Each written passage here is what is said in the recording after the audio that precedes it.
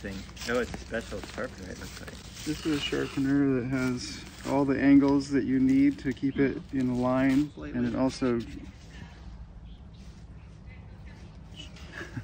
What? I can't keep it together for a TikTok channel.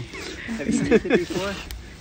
Yeah, it works really great. I mean, I can't really do it freehand very well. After a few a few sharpenings, I start to go off course, but this I can stay on course with.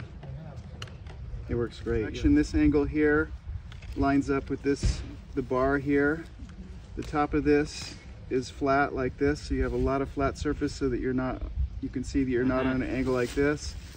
The little round one sharpens the tooth, and the square one will take the raker down a little bit as it needs to come down. It's all very precise.